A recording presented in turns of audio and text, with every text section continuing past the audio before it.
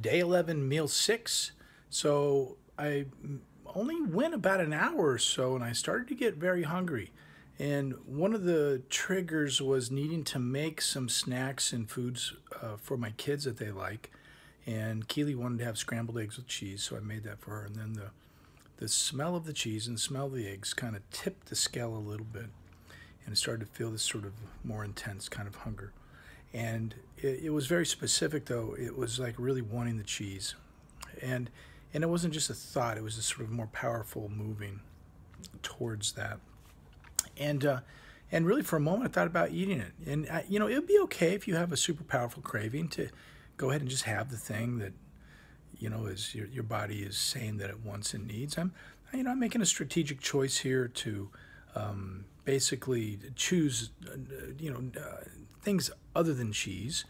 I know it was a number of days ago now that I had like 4 specks of feta cheese along with the hummus and at Zohara. Do you remember that? Okay, so right now I think I want to try to satisfy that craving by leaning into a different choice. So here's my meal. It starts off with a quarter of an avocado. It's all smashed up with a little bit of lemon in it and salt and pepper. Hidden under these scrambled eggs here, so it's scrambled eggs with a hint of the yolk left in it. I've got 6 olives. So the olives and the avocado, my guess here is that they're going to satisfy the need that the cheese represents. Now, the cheese may represent that my body needs some fat immediately available. As we've discussed in the past, the tanginess and the flavor of it may also suggest that I need something that's more like fermented, that's going to have various cultures in it.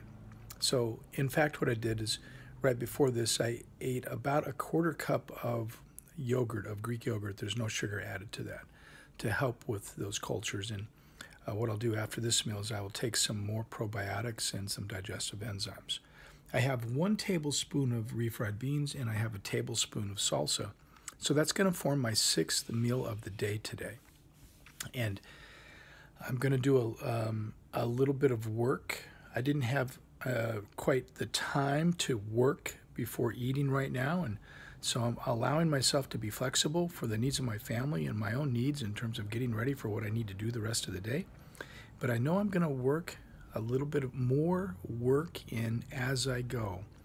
More work and good choices about food and some rest and some play.